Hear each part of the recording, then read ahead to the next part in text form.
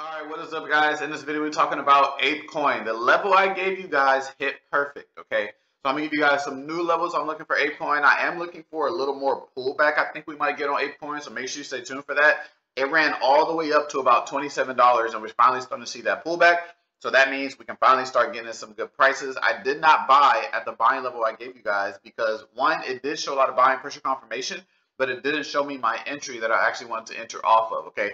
So let's get into it. Make sure you guys smash that like button, subscribe if you are new. Thank you guys for being on the channel. My name is Will, and I give you guys key levels on the crypto market every day. This is my second channel, so make sure you follow me on my first channel, Will Knowledge, okay? Now, Apecoin, ticker symbol APE. We're on the hourly chart right now, had a big run. Remember, this is where I bought. I bought around 12.25. Next time I bought was 13.80. And then I bought a little bit up here around 19.20, right? I didn't go too heavy because I didn't want to bring my average up too much. So my average is right around like $16 now. So I'm kind of being a little slow on that. But look at this. This is why I say don't miss a video at all. Smash that like button. Look at the level I gave you guys for buying pressure on Apecoin. Right around that $21 level. What happened? It ran up. We don't buy in this, right? We do not buy in this. We wait for it to pull back. Don't get FOMO. Don't feel like you're missing out on nothing. What's meant for us, we will get. Ran up. Had a pullback. This is the important part on Apecoin. This will tell us if buying pressure is confirmed. Yes, it's going up, but on a pullback, is that run continuing or is it getting weaker? Okay, that's an important thing you want to know. Right now, it seems like it is getting weaker.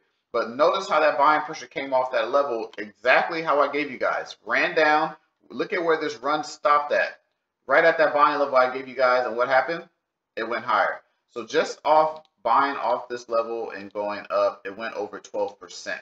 So that was buying pressure. Now it's starting to pull back a little bit. But the thing is, this buying pressure is exhausted, right? Because it already hit where I was expecting some buying pressure to come in. I do have something coming up with cryptos. Make sure you stay tuned for that. I should be announcing that probably Monday. Okay, I need the weekend to kind of get it all situated. So buying pressure ran up, having that pullback back down.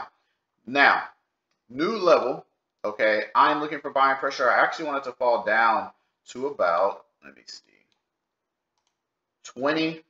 So $20 is my new buying level I am looking at, okay?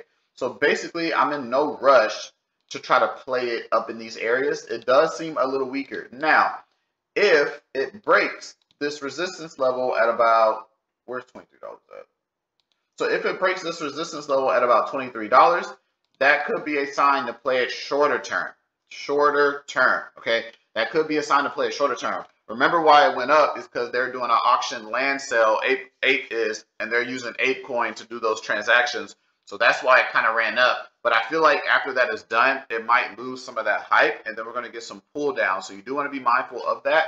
So resistance, if that breaks, that could be a sign to play it shorter term. I'll try to update you guys as fast as I can on that once that breaks, and then we're trying to add, we're trying to find that, we'll try to push this like this, and then we'll try to find that resistance level as kind of like a support, and then try to play that, or it comes to resistance and kind of falls down to this buying level right around $20. Okay, so these are the new levels I'm kind of looking out for Apecoin right now. Hope you guys enjoyed the video.